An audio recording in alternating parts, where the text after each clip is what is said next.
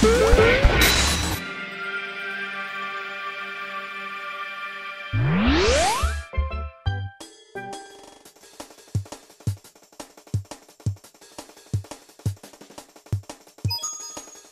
me, Mario!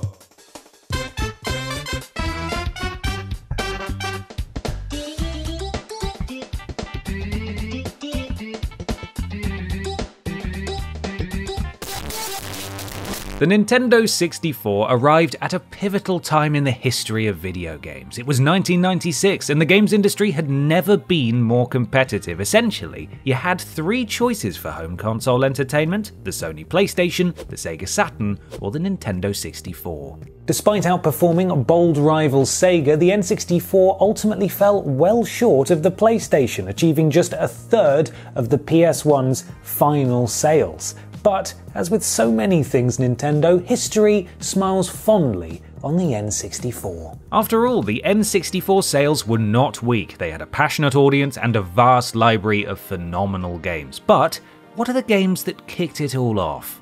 Two launch titles in the US, so in an effort to make this video longer than 3 minutes, I will also be covering the European and Japanese launch titles. Plus, for a bonus treat, we'll also be looking at the Japan-exclusive 64DD add-ons launch titles, of which there are also only 2. Are you ready? Then let's do this. Beginning as an early title for the Super Famicom and a launch title for the SNES, Pilotwings is a long-running Nintendo franchise where you earn pilot licenses in different disciplines, with the series essentially acting as a showcase of what new hardware can do. Fast forward to 1996, and we got Pilotwings 64. The game is vibrant and colourful, the music catchy, and the character models have aged.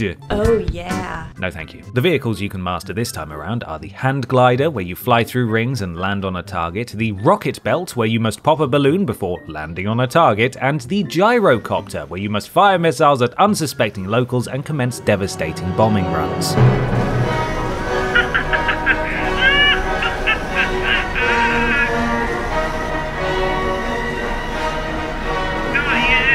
Only joking, you actually had to fly through some rings and then land on the runway, which I did a couple of times, only to realise I could roll along the floor like a bad car, and so decided to go on a little adventure. Also, the crashes are equal parts horrifying and hilarious. Pilotwings 64 was very positively received by critics, earning an average of 87% according to the reviews listed on Wikipedia. Now hold on just a minute, who's this handsome fella? Well, it's only Yoshiharu Habu, professional shogi player and chess FIDE master. Perhaps you haven't heard about his being the first professional shogi player to be awarded Japan's People of Honor Award after a career spanning 99 major title and 45 tournament victories. Maybe you also didn't know that he's the only person to simultaneously hold 7 major professional shogi titles at the same time. I bet you didn't, so don't be so quick to judge this man mountain on his beautiful yukata alone, okay? Saikyō Habu Shōgi was one of 3 Japanese N64 launch titles, and I was very bad at it. So bad, in fact, that it took me multiple attempts to even make it into a game successfully. Essentially a Japanese variant of chess, it took me far too long to realise what Shōgi actually was, and after several poorly executed moves, I was confronted with numerous angry text boxes whenever I attempted to maneuver a piece until my king was checkmated. Reviews are, unsurprisingly, very difficult to come by, but 15 GameFAQs users voted it to be 63%, so we'll go with that. Part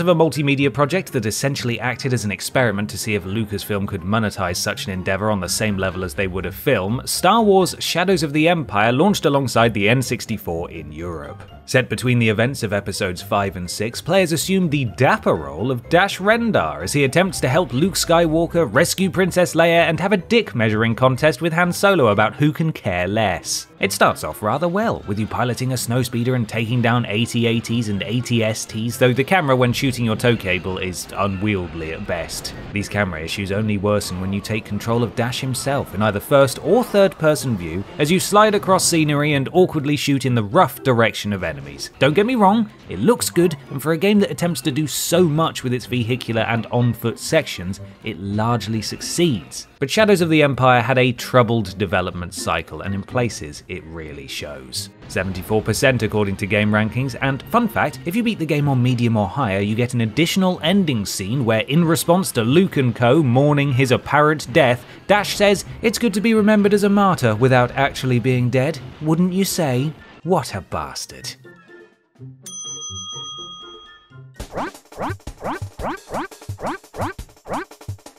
There's a part of me that feels this should be very illegal. What is there I could possibly tell you about Super Mario 64? One of the most significant and influential games of all time, the title was the first Mario game to feature 3D gameplay, has inspired generations of players and developers, and is still enjoyed/dissected/speedrunned to this day. Also known as the game all the meme music is from. Mario arrives at Princess Peach's castle under the pretense of free cake and maybe a little something else, if you know what I'm saying, boy. But quickly discovers Bowser's been up to his dirty tricks again, and so he must go from painting to painting, collecting stars to eventually confront the big spiky shell man himself. Now, I will say, as someone whose only previous exposure to playing Super Mario 64 came from the launch games video we did about the DS, that the controls can take some getting used to. That's not to say they're bad, but I didn't have an N64 growing up like the cool kids did, and I don't have that laser-focused muscle memory, so I did have a couple of great falls. That being said, I was hugely charmed by it. The colours, the music, the joyous simplicity of it all cannot be denied. It earned an impressive 96% on Game Rankings, and I think that's more than justified. Oh, look out, here he comes, the rascal. Turok is a dinosaur hunter. A dinosaur hunter that uses a knife and a bow and arrow. Time period appropriate perhaps, but boring. Okay Google, when do you get the guns in Turok Dinosaur Hunt? Oh, right now apparently. Hang on just a second. Turok Dinosaur Hunter. So Turok is a Native American warrior who must stop the evil campaigner from conquering the universe with an ancient and powerful weapon. Okay, so maybe not totally historically accurate then. Now, I can only apologize for the masterclass in shoddy gameplaying that you're witnessing, for you see, the way the N64 controller mapped to my Xbox controller meant that I was steering with the left stick and moved with the right stick, something my brain just couldn't get used to. As long as I didn't encounter any jumping puzzles, I'd be fine. Oh, good. It's really quite great though, both gameplay-wise and graphically. While there are repeated textures and dense fog in places, it's still an impressive visual treat, with enemy and creature animations proving quite realistic. The constant cougar noises in the soundtrack were a little distracting, but I had more than enough firepower to deal with them if they actually ended up existing. 86% on Game Rankings. Released exclusively in Japan, the 64DD, or disk drive/dynamic drive if you want to get serious about this, was a Nintendo 64 add-on that allowed it to play magnetic discs. One of the launch games for the 64DD was Mario Artist Paint Studio, a sort of activity center for kids. Thankfully, the dutiful work of 64DD games preserver Luigi Blood allowed me to play this in English. Unfortunately, however, I didn't have a cursor, which made painting and navigating menus rather difficult. For example, here's my best interpretation of beloved Nintendo mascot, Mario! Isn't he beautiful? Outside of drawing, you're also able to watch 3D movies before drawing all over them. There's an aquatic scene, one with dinosaurs, and my personal favourite, Mars. Just look at this little guy go. I attempted to colour one of them in, but it got progressively filthier looking as it went, and oh no, it's much worse in motion. Additionally, there's even a crude animation studio where you can stitch together stills you've crafted. The music slapped serious Richard. But there was no way I was going to navigate the menus without a cursor. 75% according to the limited reviews I could find online. And here we are, I've absolutely saved the best until last. Doshin the Giant is a god game where you control a giant toddler who can terraform the Earth. Stamp down craters to form lakes, raise up mountains by humping the ground, pick up people's houses and then put them down again because you haven't learned the controls. It really lets you do it all. I obviously had no idea what was going on, but it was the absolute peak of what the 64DD add-on could ever offer, in my opinion, and if you ever get bored, you can always try to stamp on your minions and watch them go to heaven. Why not also turn red and angry and slap massive waves of devastating energy across the land? Oh, just like Casino Royale, that. If you do everything right, the residents might build a statue of you, but I didn't get that far, and you know it. A very nice 69% according to Game Rankings, and its 2002 GameCube re-release peaked at number 1 in the Japanese charts. Don't underestimate the appeal of giant yellow toddlers, apparently. And that 69% brings the total average score of the N64's launch lineup to 79%.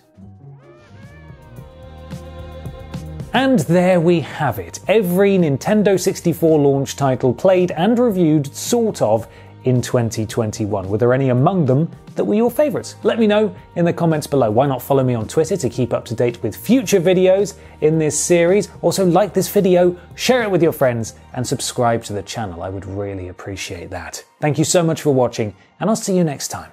Bye!